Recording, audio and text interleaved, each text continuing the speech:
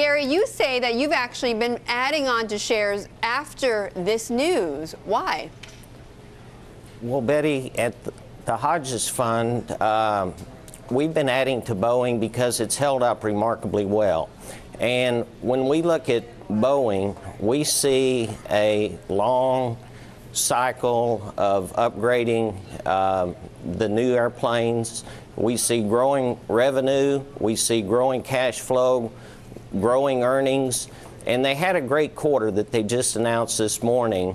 And we think those earnings over the next 2, 3, 4 years, as they keep rolling out these new fuel-efficient 787s, will approach over the next 3 or 4 years $8 a share. Right.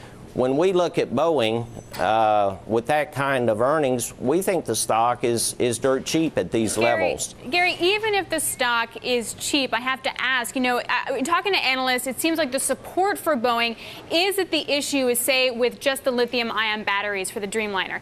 If there's a bigger problem with the electrical system, if they have to switch out the batteries and put nickel in, what does that do to your forecast?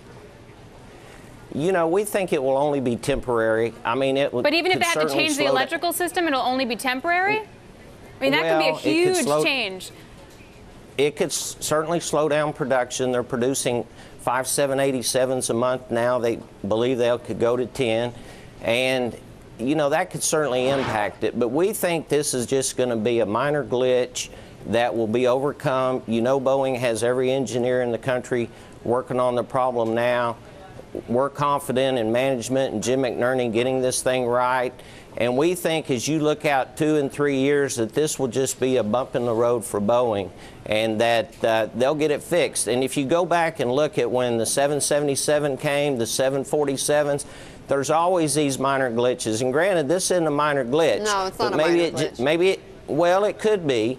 And I think the stock has held up. A fire on a plane, though, would be hard to say a minor glitch. Well, Gary, let me just point something out. You know, Elon Musk, who is, you know, with his SpaceX, a competitor of a company like Boeing, you know, he's been tweeting and writing emails out to various people talking about Boeing, and he said actually to Flight Global earlier yesterday that these batteries are fundamentally unsafe, and he also said that he has a desire to help Boeing. He tweeted this out, that Boeing is real, and he's corresponding with the 787 chief engineer. So, you know, he's just sort of adding his opinion and view and perhaps help to Boeing. But, you know, but Gary, as someone who is obviously following this very closely, how much do you have to pay attention to outside opinions, particularly when Elon Musk says these batteries are just unsafe?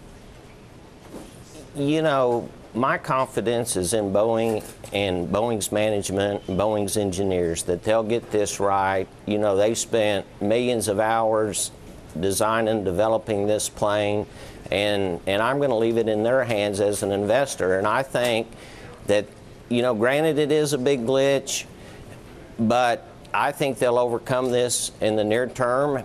The stock's held up remarkably well in spite of the negative news out there. Yeah. And so we're going to continue to buy it. We think if over the next 3 years, if Boeing could earn $8 a share, it's a fabulous stock to own. It's what we look for in the Hodges Equity Income Fund. They just announced in December a 10% increase in dividend, yes, a $3.6 billion share buyback, and as investors, that's what we're looking for.